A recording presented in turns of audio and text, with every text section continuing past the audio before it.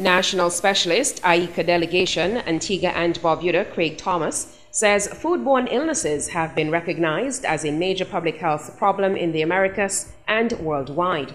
IICA's efforts, however, are aimed at supporting the countries of the Americas in strengthening their national food safety control systems. To achieve these objectives, food safety control systems must be assisted to modernize by improving their regulatory mechanisms, adopting scientifically based procedures, and increasing their technical capacity.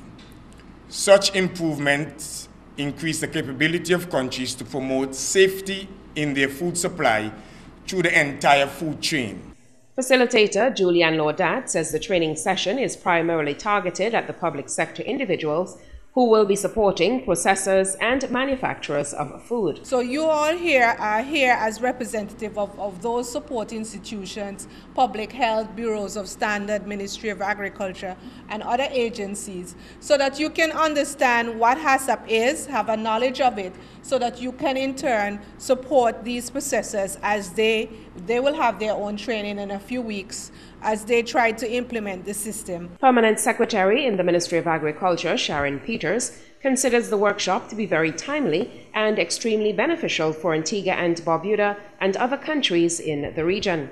Our producers, agro-processors, and manufacturers in Antigua and Barbuda have the opportunity to export to the OECS, to CARICOM, and extra-regionally.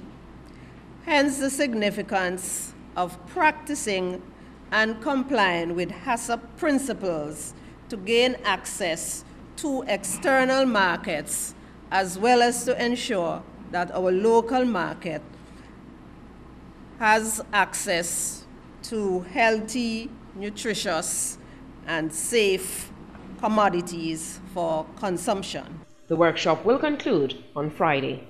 Sherilyn Beazer reporting for ABS News.